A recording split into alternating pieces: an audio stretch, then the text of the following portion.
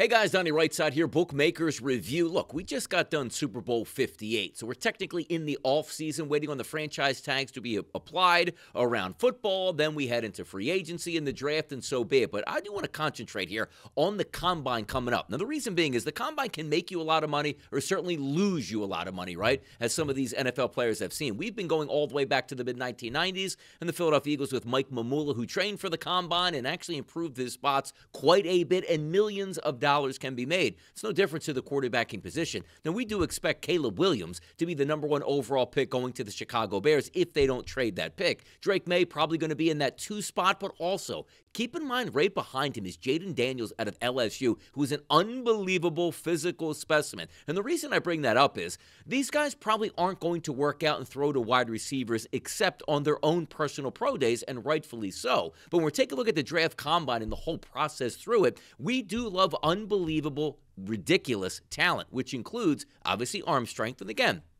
I don't think at the Combine either one of these guys are going to throw. You'll have chalk talk, which means these guys will be at the Combine and go to those prospective teams that are asking them questions to see if maybe they're in the process of drafting their future quarterback. Obviously, Caleb Williams, not going to have to make too many rounds here, but he'll probably go to 4 to 5 teams just in case the Chicago Bears do look to make a move with that top overall pick. But here's the difference. Drake May, if we're coming in taking a look at being the better quarterback over Jaden Daniels, may be so long-term, but we do know in the draft process, which particularly begins at the Combine, if you have a great bunch of meetings with teams, that could move you up the board. But more importantly, forget about bench pressing and doing all that stuff. How about running the 40-yard dash, which is a key contributor to getting guys drafted ahead of where they thought they would go? You go out there at the draft Combine and run a 4.240 as compared to a 4.640, you're going to improve your draft stock. And that's why we bring up Jaden Daniels here to be maybe the second quarterback off the board. It's hard for an NFL team that does so much tape review, but once you get these guys on the field, even if it is in shorts and t-shirts, you can make up a big difference in that perceived gap between who should be quarterback number 2, like Drake May, or who should be quarterback number 3, like Jaden Daniels. Let me tell you this right now.